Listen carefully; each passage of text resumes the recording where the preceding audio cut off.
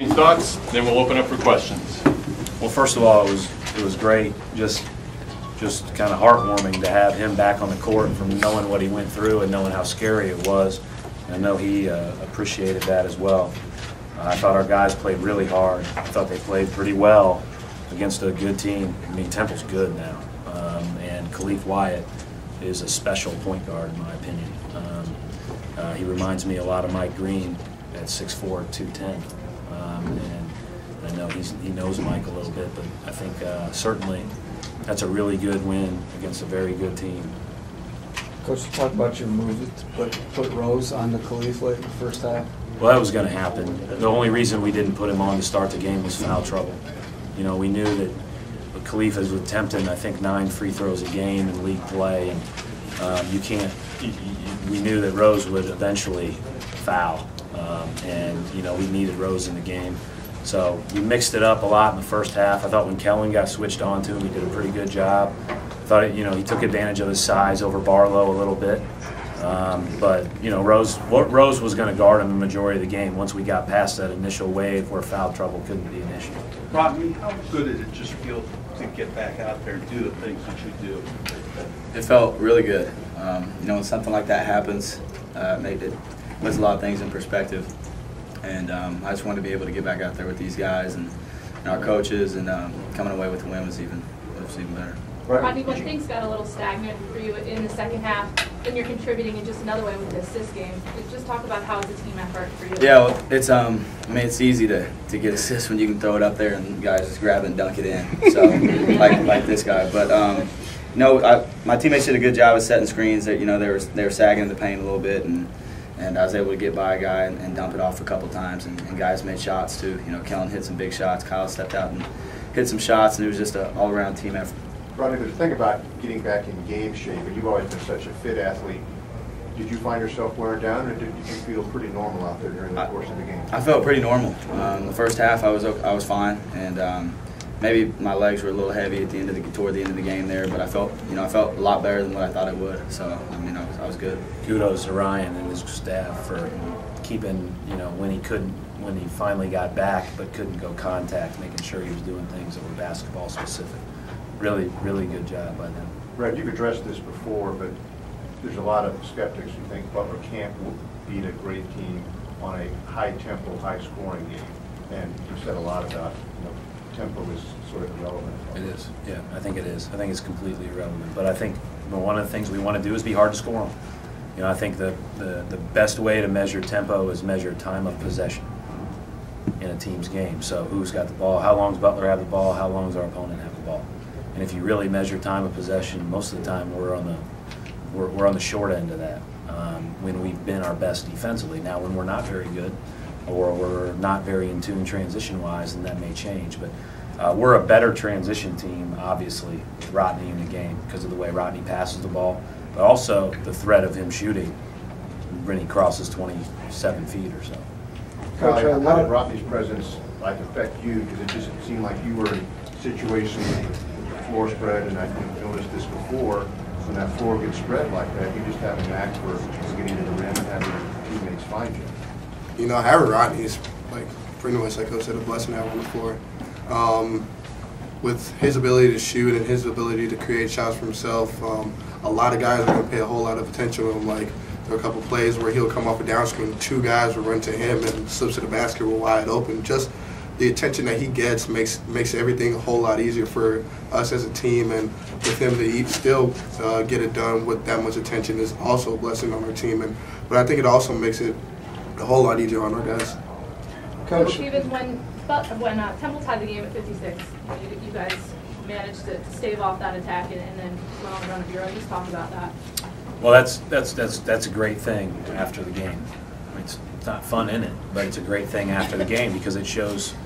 It shows response. It shows resiliency. It's just like losing on Wednesday. How are you going to respond when you had a chance to win, but the other team lays it in on you? A good basketball team in their place. You got to respond. You got to play the next one. We have no time to mope during a game or after a game in this league. It's a monster every night. And now we go to St. Louis, who is playing as well as anybody. I think they've won 11 out of 13 and 12 out of 14, and preseason number 2 or 3 in the league. So we'll have to be good again. Coach, going on that, not a lot of us understand the quality of the A10 because we've never seen LaSalle play, for example. But LaSalle and Temple combined for 26 wins so far. Talk a little bit about what you've learned through 5 games in this league about this league. Well, and to both of those programs, they've combined for 26 wins, and they go on the road a lot more than even some of the A10 programs. So I think that you really factor in how good those two teams are. That's why they're top 50 RPI teams. Just game after game, that's the kind of level of team that we're playing. And even the teams that were picked even lower or haven't won as many games, they most all have a signature win in this league already on the road. So you got to be ready every single night in this deal. It's fun. Shoot, why not? Let's do it. Khyle, what's been the biggest difference between your first 2 years in the Horizon League and now 5 games into the Atlantic 10? What are you noticing about the differences of the leagues? Well, both leagues are very competitive. Horizon League is definitely a really, really competitive league. Just this year, pretty much new cities, new gyms, whole new players, but definitely a lot bigger guys. Like their bigs are 6'9", long, definitely more athletic. I think that's the only difference I feel like is. I would second that. I think the Horizon's a great league, and I think when you look at maybe the difference a little bit in the first few games, there's the difference in length. But the Horizon will counter that, and we would counter that in the past and still do with the different, with skilled guys. And so we're smaller, strong guys. So it's, good teams are everywhere, and it's hard to win in any league you're playing. Hey, Rotnei, in the first half of 10 turnovers, just 4 turnovers for the team in the second half. And you yourself, you played an even number of minutes in each half, but you didn't turn it over at all in the second half, which is a good thing. But could you put your thumb on it on what was the difference between the halves and 6 less turnovers? In the second half, we just slowed down a little bit. For myself, I slowed down. I made a couple plays in the first half that were, unnecessary. In transition, I threw one up there that was pretty much just giving them the ball, and then I made a couple plays where I turned my back and made a couple passes that weren't very good plays. So just tried to slow down as much as possible, and we executed well in the second half and did some good things. Khyle, you had Khyle with 1 turnover there in the second half, trying to get the ball underneath Andrew. Probably a pass you'd like to have back, wouldn't it? Oh, definitely. I mean, I'm over here just kicking myself in the rear on that pass. I mean, he was wide open. I'm just like the best thing you can do is just laugh it off. Especially with a big win like this. Like I'm glad it's not a fatal turnover, but definitely I wish I could have that pass back. Coach, has anybody zoned you this year? Have they? Rather than chase Rotnei for 38 minutes, I wondered if you've seen teams just say, screw it, let's play zone and not chase him. Then you give them a sliver of daylight. Now you got issues. So I think we see zone. Richmond played switching man when he wasn't playing, which is almost like a zone. We saw possession of zone today when Temple trapped out of it, and that's when Khyle threw it off Andrew. We'll see a possession or two here or there. We're not seeing near as much as we did last year. Last year was a great coaching year for me from the standpoint of learning, because we had never played against that much zone. And we got to learn how to play against it. We got pretty good at it, and hopefully we can be better against it with the kind of guys that we have shooting it to stretch the floor as well. Coach, Kellen is just the floor pretty hard early in the game, very, very early. Was it good to kind of get that kind of contact out of the way early?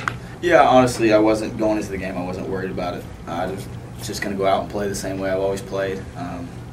It was just a crazy incident what happened, so I was just going in with it peace of mind, knowing I was going to play the same way. But when I did hit the floor, I felt fine, got right back up, and it was good. Coach, Kellen is just a freshman, so he's learning all the time. But did his growth accelerate at all during Rotnei's absence? I really believe that that's probably the thing that you can say with certainty that he's rising. He's rising, and he's really playing with a great deal of confidence. But he's playing well on both ends of the floor. He's making very sound defensive plays. He's always in the right spot. He's rebounding better, And obviously he's shooting better, and it's easy to point those out. But you know, with Rotnei back now, he's probably not going to have the best defender on the floor on him like maybe he would have last week.